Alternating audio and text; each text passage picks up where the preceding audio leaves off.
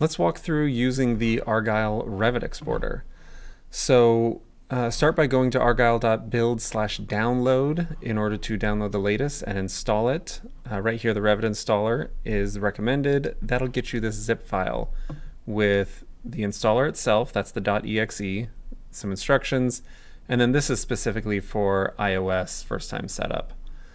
Then make sure you run that while Revit is closed. And when you open that back up, you'll be able to sign in under the new Argyle tab and then set up a dedicated view for exporting to Argyle. First thing you want to do is turn on the section box and cinch that right up to the edges of the building. In most cases, we can just fit the whole building in there. And then we can check in with the visibility graphics overrides.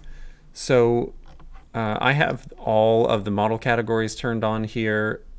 You may want to turn off things like furniture or entourage if you have a really large project. And then all of the annotation categories except grids, levels, and section boxes. Those are really important for this being really usable in Argyle. Then analytical and imported categories, let's turn those off. But then links are actually handled really well in Argyle, so go ahead and have those turned on. Once that's ready to go, you just go to Upload Model and make sure you've selected the correct project and view. Go Export. That'll take a little bit longer, even 20 minutes with really large projects.